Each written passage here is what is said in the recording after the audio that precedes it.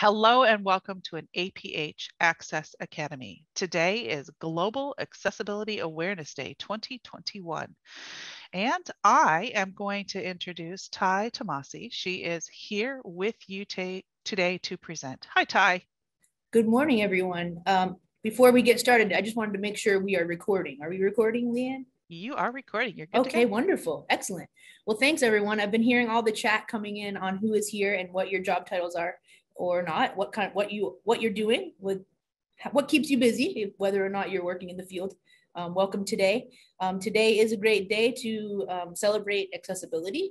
As I said, my name is Tai Tomasi. I am the recently hired Director of Accessibility, Diversity, and Inclusion here at the American Printing House for the Blind. And just a little background about me. I've spent a lot of time working in the blindness field in blindness programs for youth and adults, mostly teenagers, people getting ready to work and helping them get jobs. And then I've also worked as an attorney. I would be classified as low vision, although I identify as blind. Personally, for me, I prefer identity first language, so I call myself blind. And so I'm going to be sharing some information today about accessibility. And as we heard earlier, our opening word was beautiful because accessibility is beautiful. And we want to encourage everyone who's building new products and services and websites to create them beautifully with accessibility in mind from the beginning. So my first slide is a picture of me. I'm smiling and it has my name and it has the APH logo on the slide. And if you are looking at your PDF version at some point in the future, it has descriptions there for you. So we want to talk about moving toward an accessible future. Certainly we have made great strides, but we have a long way to go. And so today we're wanting to have a little gratitude for what we have done and where we have come to and what we have to do in the future. So as far as our learning objectives today, we're going to learn about items and software that improve accessibility for the blind and visually impaired community. We're going to understand a little bit more about how to make social media posts more accessible. We won't be able to go very far in depth on that, but I do want to encourage you to send questions to me here at APH, and my contact information will be included. We also have an email address that is accessibility@aph.org. That's a very easy one to remember, so you can use that anytime. We're also going to talk about resources for making presentations and documents more accessible. We're going to learn how to expand our accessibility knowledge and continue that work. Going to the next slide. So like I said earlier, I want to take some time today to reflect a little bit and be grateful for what we have achieved in accessibility. We have quite a few great overarching laws that help us with accessibility. We have the Vocational Rehabilitation Act of 1973, which has been amended a few times. And it provides that anybody receiving federal funding needs to make sure that their services are accessible and that people with disabilities are included. We have the Individuals with Disabilities Education Act, which helps us with special education throughout our K through 12 studies. Good morning, Nigeria. And we have the Americans with Disabilities Act from 1990, which George H.W. Bush signed. And that is a key law in helping with accessibility in the United States for every sector. We have public entities and then also private businesses and government have to abide by that. So I want to know if you have any accessibility questions. I will either do my best to answer them here if time permits, or perhaps I can answer them for you later. So I urge you to put those into the chat, or if you would like to let me know if you have any questions through the chat, that would be great. We can address as many as we can. All right, so some things that make life more accessible for the blind and visually impaired community. I took an informal survey on Facebook in several different groups and also on my friend's page, which has quite a few friends who are blind and visually impaired. And people who responded to my informal survey said that the APH Mantis and Chameleon Braille displays were very helpful. I've found those very helpful myself, and we'll get into a little bit more detail about those in upcoming slides. We also found during this last year, especially during the pandemic, that Shipt, Instacart, and Walmart delivery applications were extremely helpful for the blind community to get all the items we might need at home when we're stuck in lockdown. I also learned about this cool app called Picture This, and I went outside and used it yesterday. And Picture This is an app that will allow you to take pictures of plants and you can identify them. And someone said one of their greatest joys during the pandemic was gardening. And they were able to get outside and garden, and they could differentiate between all the different plants or maybe the weeds that were growing in their garden, and they could use this app to help them out. I thought that was really neat. All right. More things that make life accessible for the blind and visually impaired. A friend of mine who has quite a bit of vision said that the Google Pixel phone was very helpful to them. I know it's also accessible to the totally blind as well. I haven't had a lot of experience with that particular phone, but I hear good things. Then we have the IRA visual interpretation service. If you're not familiar with it, you can call a number and get, connect on an app and get connected with an agent who can help you with visual tasks. And there are very many locations where you can have free service for that with that app. So if you're in a Walgreens, I think if you're in a Target, there are quite a few other places where you can get this service for free. And then if you're in a location where it's not free, you can pay for a certain number of minutes per month. The opening code is beautiful. Sorry, I was just responding to the chat. And then we have the Seeing AI app for identifying different items. It can identify, you're welcome. It can identify different things. It can identify text. It can identify barcodes. It can identify even perhaps handwriting. Someone used the Microsoft Seeing AI app to identify handwriting on a greeting card, which I didn't even know was possible. So that's really neat. I was listening to the Microsoft Chief Accessibility Officer. Her name is Jenny Fleury yesterday. And she was talking about how it can help you identify people's faces and what they look like. And it will also try to give you an estimation of someone's age. I will tell you that particular feature is not always correct, but it does its best to do that for you. Another one that we have experience with is called Way Around. And Way Around is a labeling system.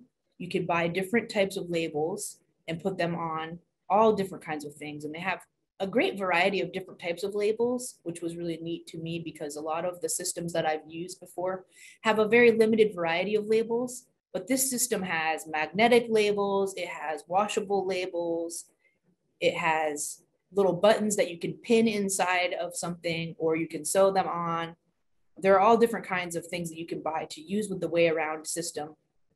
And you can use it on Android or iPhone.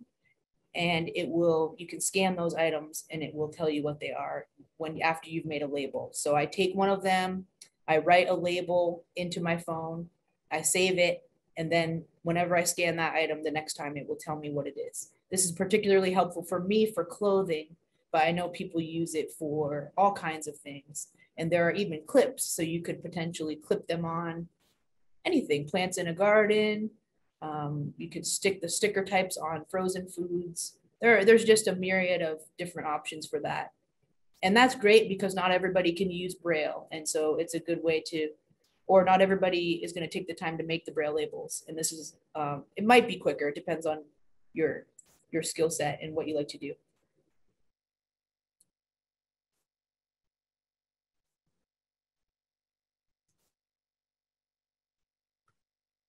All right, and then we also have Voice Dream Reader, and Voice Dream Reader is an app that is also available on different smartphones where you can read documents with synthetic speech. And the speech can be better than what you hear on your iPhone. Not always, it depends on your preferences for your voices. One great thing about Voice Dream Reader is you can enlarge the text. You can use it with Zoom on the iPhone.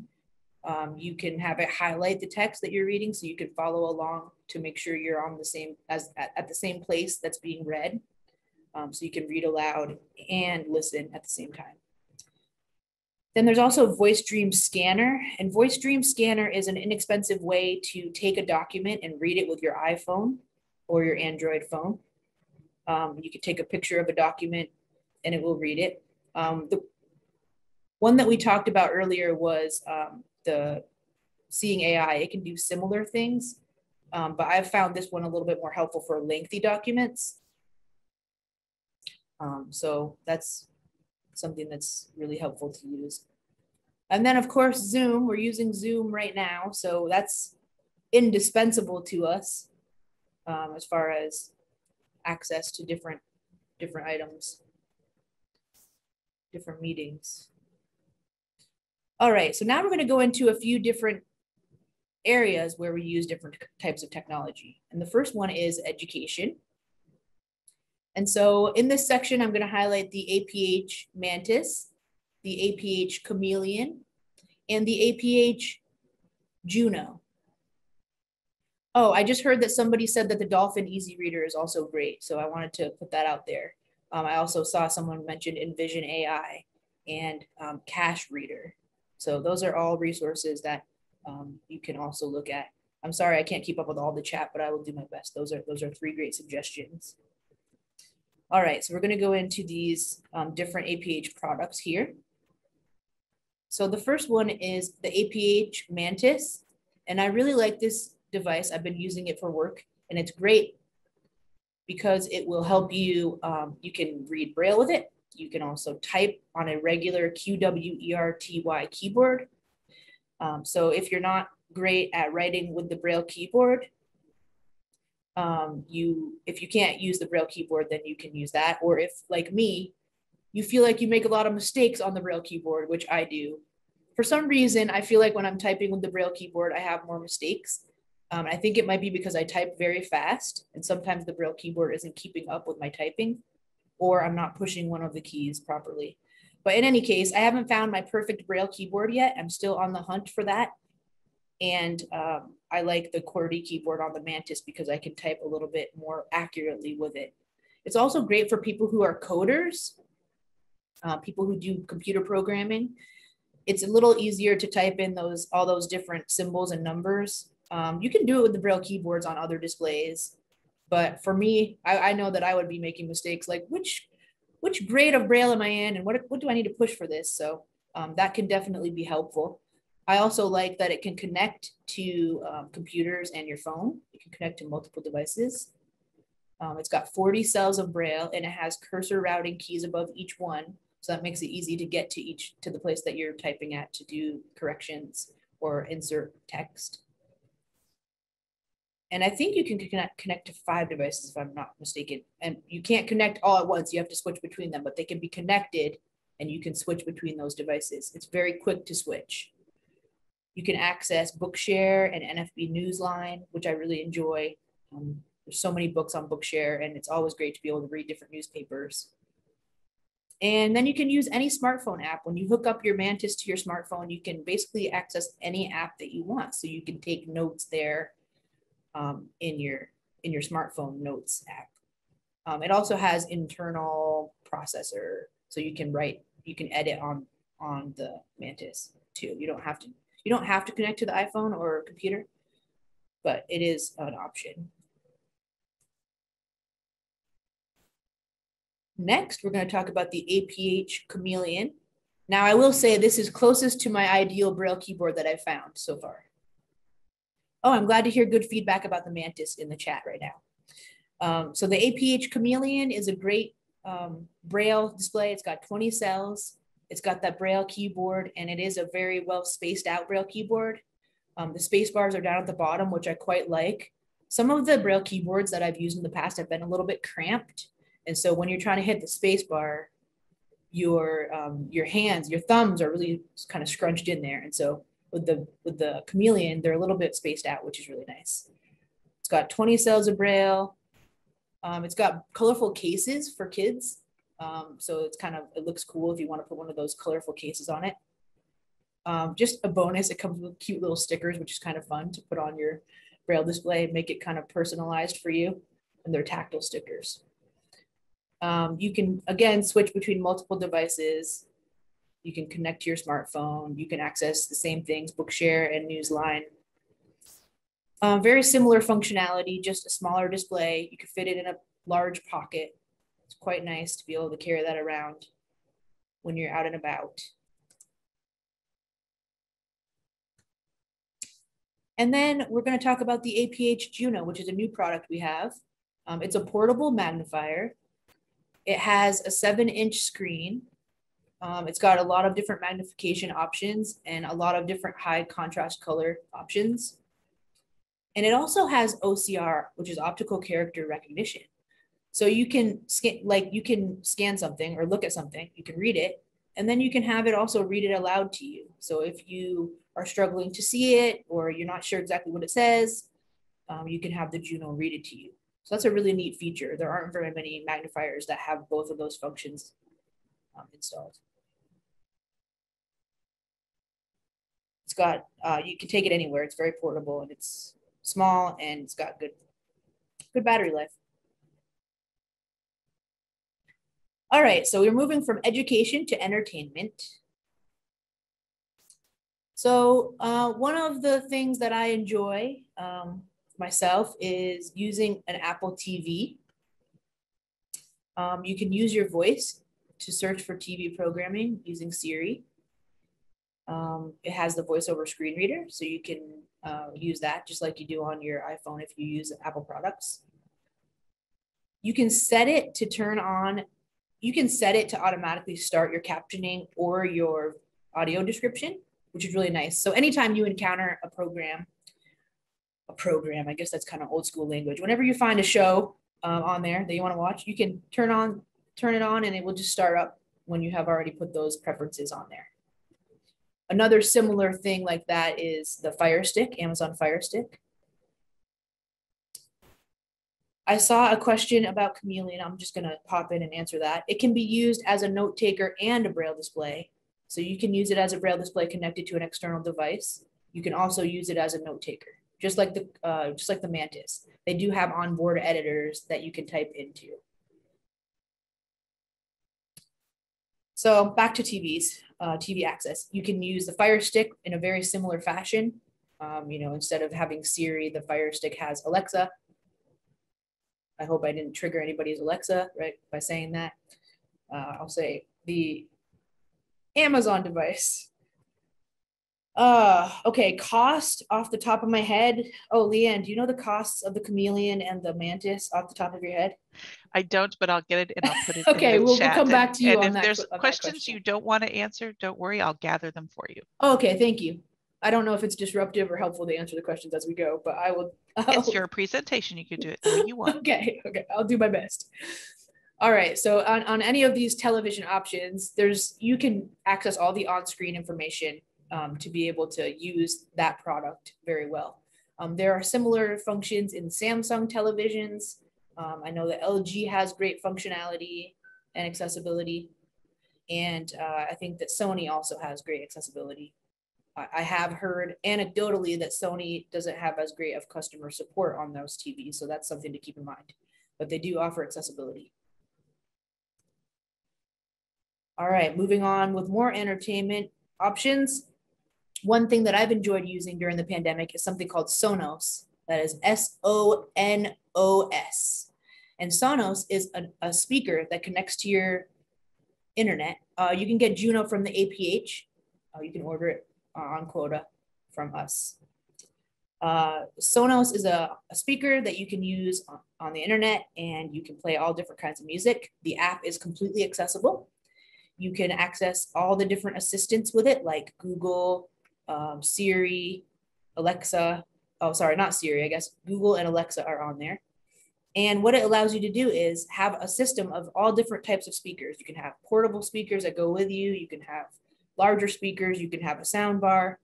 And they all can connect and synchronize to an app. So you can actually have multiple speakers in multiple rooms and make your own whole house audio system at a very low cost compared to doing that through other methods. So you can buy one speaker, a year later you can buy another one, you can expand it slowly, but all of that is accessible and you can turn on any music source you want. You can use it with your TV. It's very customizable and I really liked using that because a lot of apps for different speakers and sound products are not accessible. So I really enjoyed Sonos. Now we're moving from entertainment to nutrition. You can use Digit Eyes scanner. and that is a barcode reader. So you can receive information by text and voice on your phone. So you can access all the ingredients, the cooking instructions, the nutrition, all of that kind of stuff. And then you can add new information to that product in your own Digitize program on your phone so that you can add a little bit more than what was on the barcode.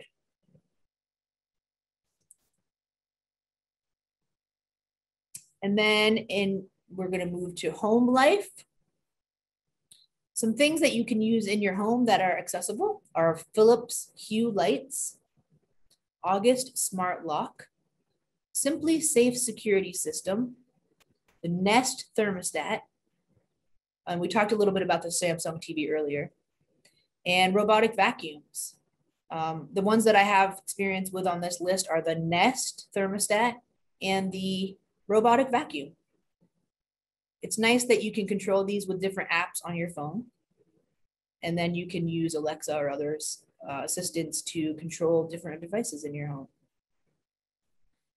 That's really nice because those things have been limited for us in the past. We haven't been able to access those items before. And sometimes we needed sighted assistants to use them.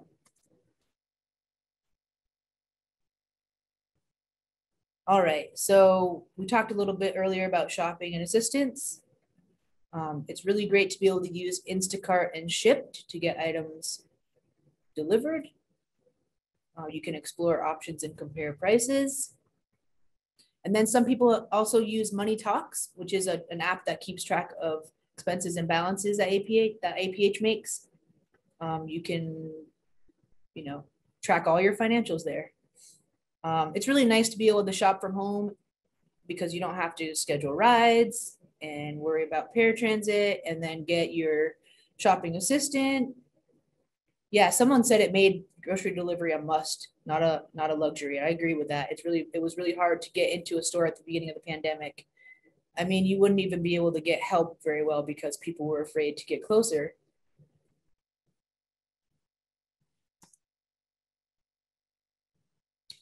Now we're on to trip planning.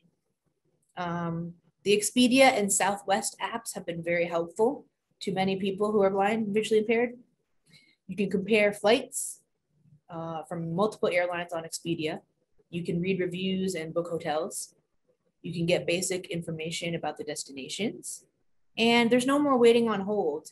A few years ago, I remember looking into figuring out how to get a flight, and there were some airlines who were asking to charge to be able to do that, to charge you to get on the phone with them. So there was a time when that was a concern. Luckily, a lot of places didn't do that, but I have encountered some places where you call on the phone and they charge you. So not only is this a cheaper option, but also a more independent option to do this. And you don't have to wait on hold anymore to get the information. And you can have the accessible price comparisons you need and get those tickets on hold. That's going to be especially helpful in the upcoming months when everybody rushes to travel. I foresee kind of a rush on travel where it's going to be hard to get into certain places because people are so ready to travel since they've been at home for so long. Other travel options that are really helpful are the Soundscape app. This is one that you can use to identify different intersections, bus stops, roads. It kind of describes your location. You can put a destination on there and you'll actually get a directional sound cue depending on where that place is in relation to your body as you walk. And you can hold the phone flat and explore different options. You don't have to ask for directions as much. And it just allows a lot more independence. Another travel option is Good Maps. This is a new initiative that's based here in Louisville. And it is one that's focused more on indoor navigation. So it allows for precise positioning without using beacons. Beacons can be expensive to buy and install. And so now we can use, I think you call this LiDAR, I think that's how it's pronounced, and image recognition. And those things are automatic. You don't need to install any special equipment for them. And it allows you to find more fast and accurate location information. So you can get even closer than you might be able to get with other options, more precise location of where different rooms are and things like that. I'm really looking forward to testing this out. I'm actually working with the Good Maps team to get to try it out. So that's something to look forward to. The app is available now.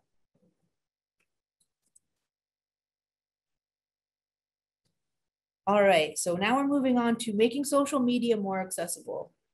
So I have put up a blog post about making social media accessible. So you can go to this blog post and learn a lot about how to make things more accessible. There's quite a bit of information there. I don't think I can get into all of it because there's so many different platforms. But the blog post talks a lot about using simple language, making sure you use color contrast, making sure you do image descriptions on your posts, and it goes into great detail in each of the different social media platforms on how to do that. I'm happy to take questions on that, but I may not be able to get into depth because there's so much to learn there. That's a huge area, and I'm thinking we'll probably do some webinars on this in the future as well. But I'm definitely happy to take questions, and you can send those to accessibility@aph.org. But in the meantime, here's a post on how to make your posts more accessible. It also includes some color contrast information that you can use.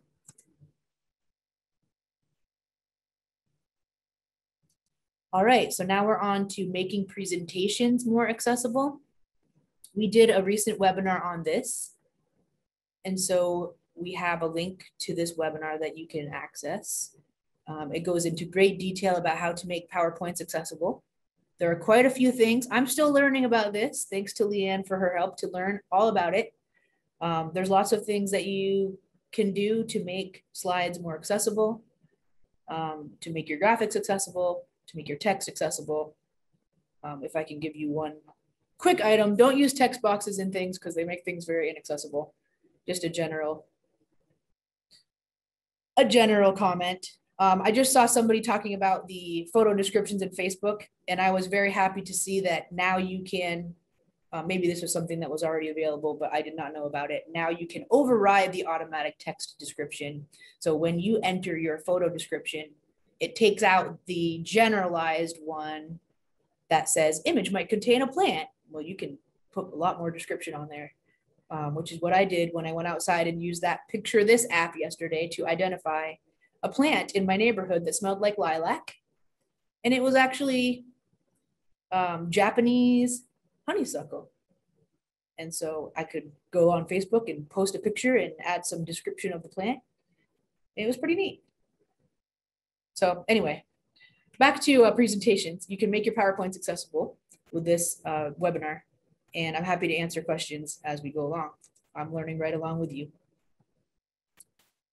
All right, and then we're going to talk about making documents more accessible. Now, this is also a huge area of exploration. There's a lot to learn about how to do that. And there's going to be a webinar on this in the APH Hive. We did a webinar on it. It will be available in the Hive pretty soon. So that's pre-recorded for your access later on. But it has a great deal of information about making it more visually accessible, making it accessible to screen readers, using those heading levels. Please, please, please use heading levels for us so we can navigate with screen readers much easier through a document. And don't use tabs to make tables. Make a table with the table tool. Those are my 2 bits of advice I can impart at the moment. But there's a lot more, we go a lot more in depth in our presentation on this in the Hive. So I want to talk a little bit about disabled innovators. There's a lot of what we enjoy today that we call universal accessibility is thanks to people with disabilities. Louis Braille created Braille. He needed a way to read, and he thought other people should have a way to read, and so he created Braille.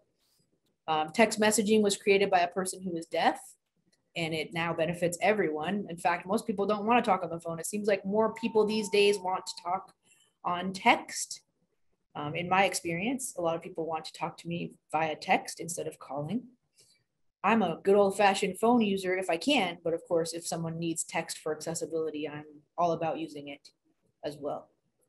Wheelchair ramps were installed because of the advocacy of the physically disabled community. And of course, everybody benefits from wheelchair ramps. They're a great place to put truncated domes when we're crossing the street. We have truncated domes at the ends of those ramps. It's a great place for strollers to be, people who have wheeled luggage, people who have wheeled backpacks. It's just easier for everyone. People with other mobility impairments who don't use a wheelchair can benefit from using the wheelchair ramps. Extra capacity bathroom stalls were installed for people with disabilities, but they also help parents and children who need to use them, and anybody who needs a little extra space for whatever reason, for whatever they're needing. We have family restrooms a lot of times now too, for the same reason.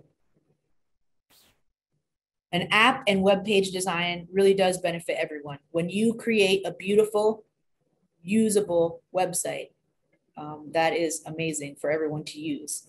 And that's something I want to talk about a little bit. Web content accessibility guidelines are important, but those are just the bottom floor of what needs to be done to make them accessible. The more intuitive the site is, the more beautiful it is. It's a much better experience. And that's something we're working on here at APH as well, making our resources very usable and completely accessible, and also really nice looking.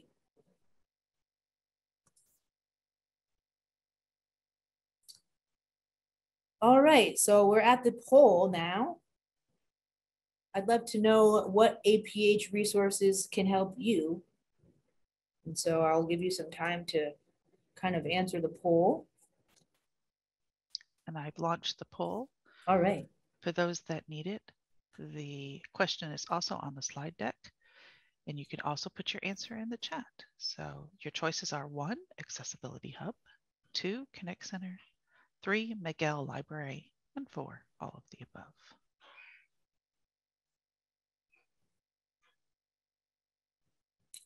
And the Accessibility Hub has a lot of resources. It's going to undergo a transition. We're going to change it up, but it's going to still remain and have all the same resources that you've come to expect from APH.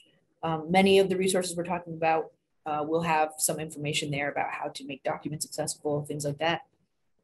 Connect Center is a great resource to get all different kinds of questions answered in all different areas of life. And so I encourage you to use and the Miguel. How do you say this word? Miguel. That's what I thought, but I was like, it doesn't have a U. Okay, Miguel.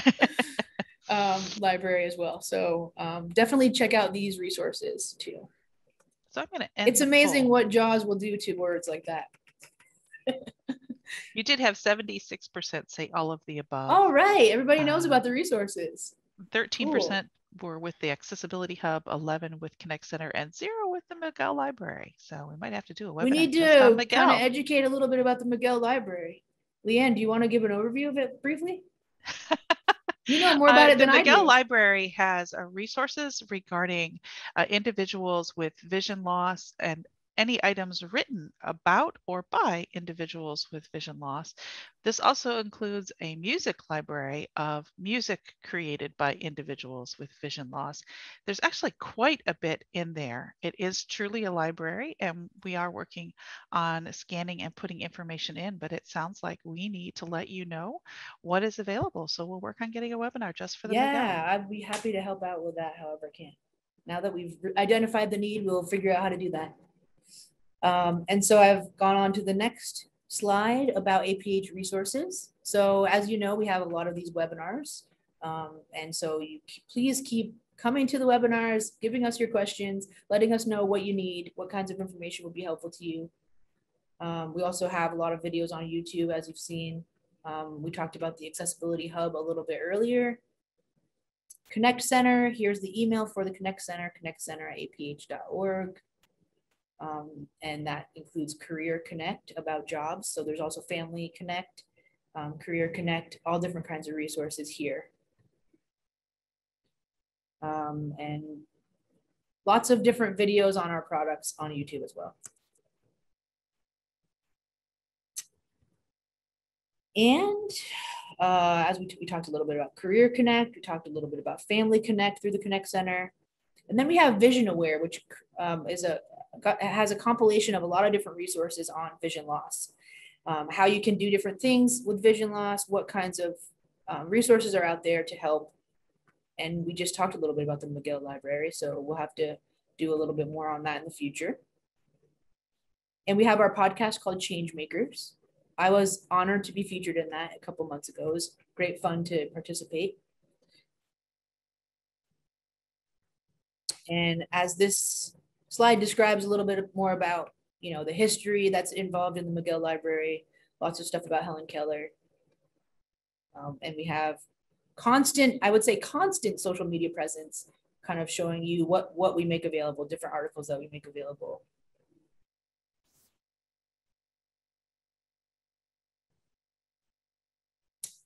All right, and this is the end of my slides. I have a picture here of me and I have my contact information. But I just wanted to find out if there were other questions that anyone had that we could potentially answer in the last little while, because we have quite a bit of time left here. We have about 20 minutes left. So just wanted to see if, yes, I saw Shelly talking about the IRA does some tours, museum tours, and there's going to be one of the APH museum. I believe that's today. I'm not sure. It's coming right up on IRA. There's going to be a feature of the APH museum. And so they've been doing virtual tours during the lockdown, and continuing forward now as things reopen, they will be doing that same thing. Can you go back one slide, Tai, so your contact information is available? I can. There, if you'll leave that. There we go. Good. One of the questions here was, with text and picture recognition, do you personally prefer picture descriptions in the caption or the alt text of the picture? That's a really good question. And I was actually talking with someone about that this morning, because I was talking about the new version of the Apple operating system is going to have both. It's going to have where you can put alt text or you can put a caption. And so I think for usability, it would be great to use the alt text feature, so it's a standard thing. But I will say that's not universal. It's not universal that everybody does that. I prefer having it there, and I prefer not having it in the post. A lot of people put it in the Facebook post or the social media post. It's nice if you can attach it to the picture instead of just putting it in the body of the post. But we're so early in this evolution of people doing that. It's important to have it somewhere. So learn a way to do it that works for you, preferably in the picture description, but if it's a caption, then that's okay too. Those are my thoughts, but I'm sure everybody has a different thought on that. No, it's interesting. I have a lot of different thoughts on that, because I really enjoy description. I enjoy extra description. A lot of people want to know the bare minimum. And I like to learn all the different colors and all the artistic parts of how someone interprets the picture, but not everybody does. So I've seen some very detailed descriptions, and I've seen some very, minimal descriptions. So I saw there was are you going to go through the rest of the questions? I don't want to jump ahead. Let me catch the one other one that I caught. Gotcha. So one person asked, another person answered, but I definitely want you to be able to chime in. The question was, I get overwhelmed with all the apps, programs, and devices.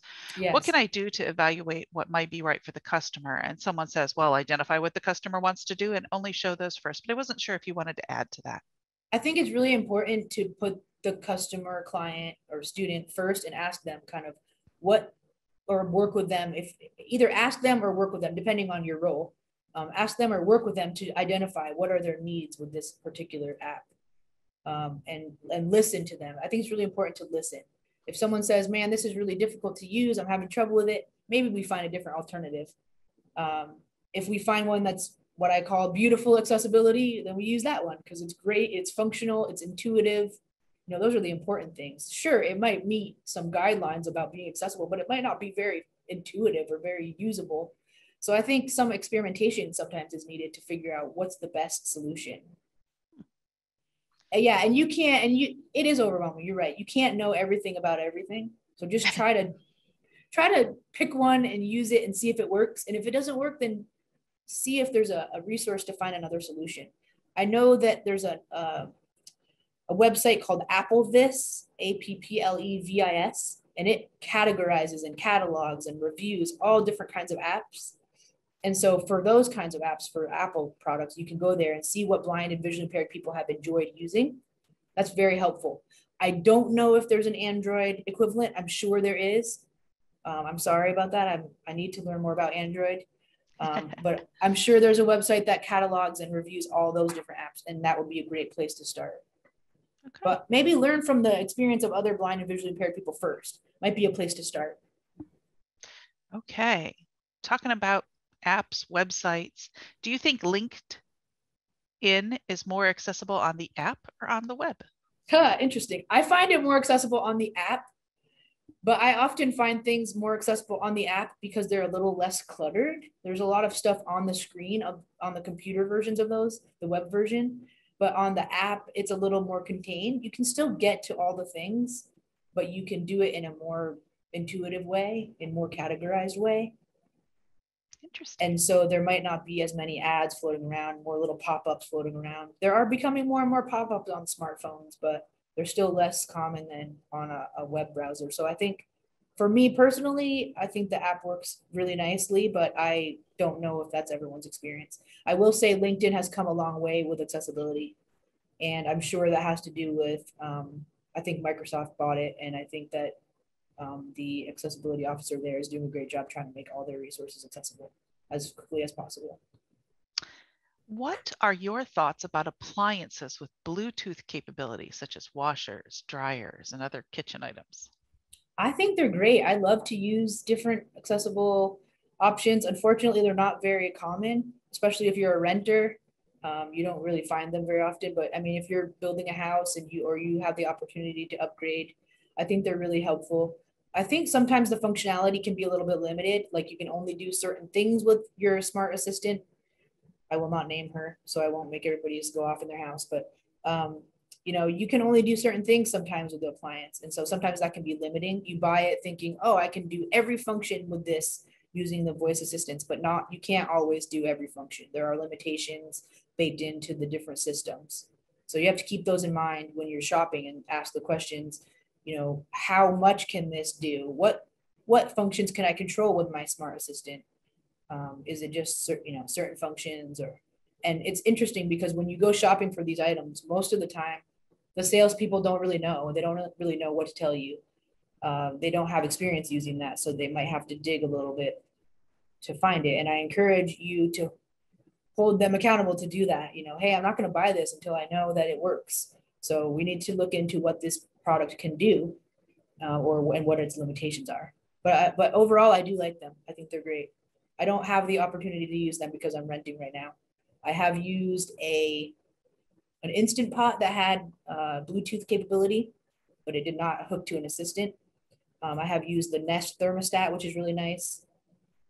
I was disappointed that when Nest got bought by Google, and maybe perhaps before that, but I learned it cannot integrate with Apple Home. So now I have to have Apple Home and Google Home on my phone to be able to control different things in my home, which is kind of annoying.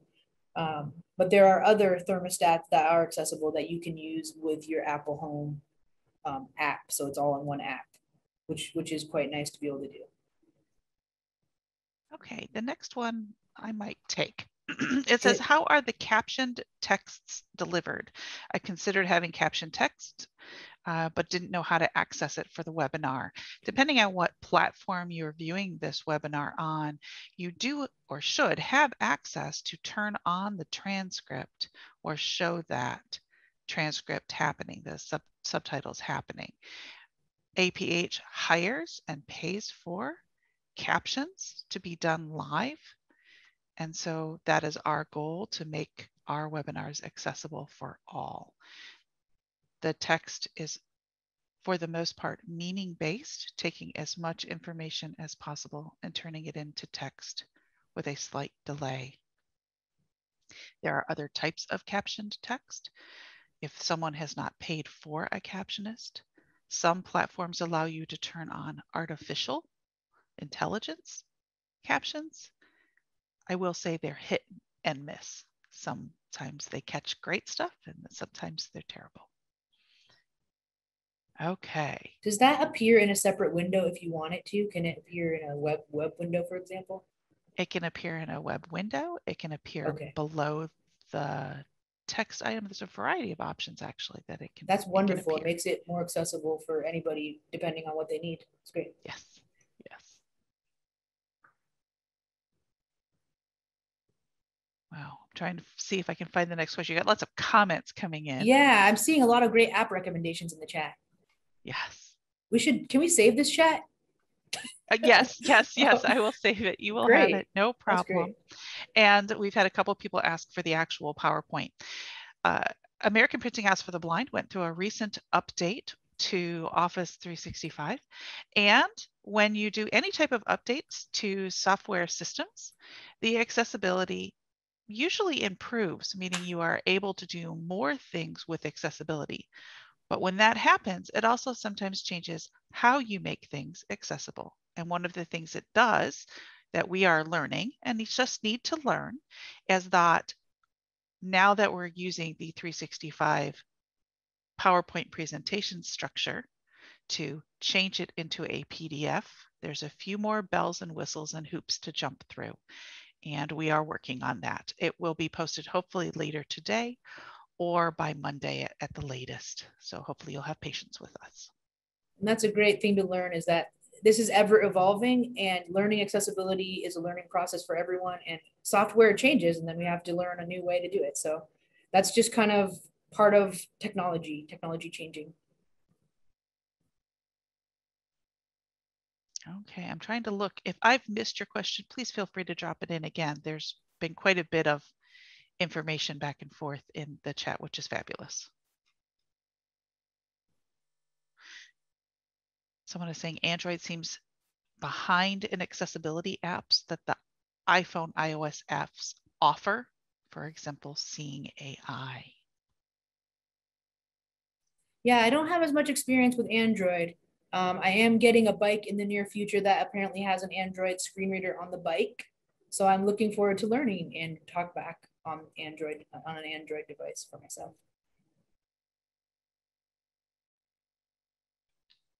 Well, Tai, I want to say thank you so much for presenting for our Global Accessibility Awareness Day.